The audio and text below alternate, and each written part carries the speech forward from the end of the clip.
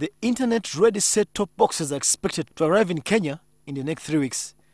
The Nation Media Group, Royal Media Services and Standard Group have placed orders for 150,000 of the devices, which are said to be the cheapest free-to-air digital converters in the market.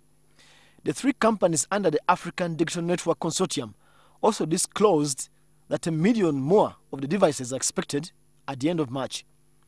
The consortium says the customized set-top boxes will allow consumers to access consortium's free-to-air channels and also access add-ons such as internet services. The group's set-top boxes are expected to shake up the Kenyan television space at a time when broadcasting is shifting from analog to digital signals by the global deadline of June this year.